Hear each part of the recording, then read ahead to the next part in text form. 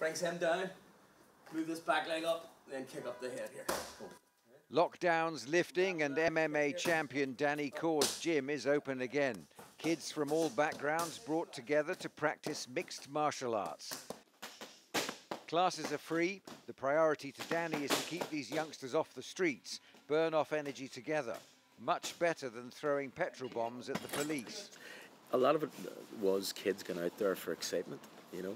Of course, there's all those reasons behind it. They've been in newspapers and radio shows and television shows, you know, but the young kids that are out there to get an adrenaline buzz, and it's as simple as that. They haven't got a political agenda. They don't actually hate the person that they've went to school with or they've met before. They're just getting some kind of buzz out of it. Once this is back up and running and these things are fully fledged and there's more of these and people put funding into these things, then, you know. Northern Ireland's next generation will be crucial.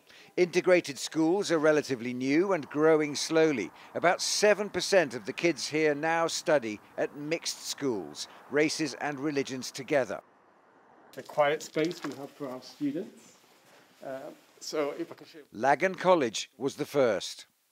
Because we have people from all backgrounds, we have Protestant and Catholics coming here together, they're able to challenge each other and to discuss each other. So we are, as much as possible, a bias-free zone. One would think that integrated education would be the product purely of government and policy. Well, far from it. All of Northern Ireland's 65 integrated schools are the result of parental demand. Not one student has been put in place by a politician. Paul Collins fundraises for the Umbrella programme. The other thing to remember as well is when the school becomes integrated, it's not just the children, it's the parents are brought into this equation as well. They're at the school gates waiting and talking to people, and their common interest now is the children. And also, interestingly, the grandparents as well are being brought into that process as well. So it's not the only factor, but it's one of many factors that can help to move things forward.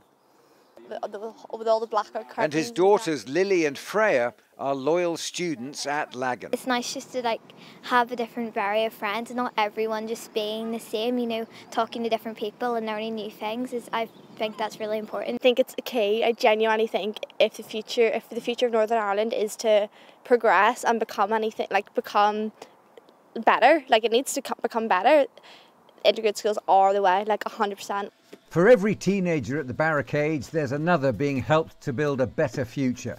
And whether it's parental pressure on an education system or a local gym giving youngsters a place to go, there are plenty of adults in Northern Ireland playing their part to help write a different story for the next generation.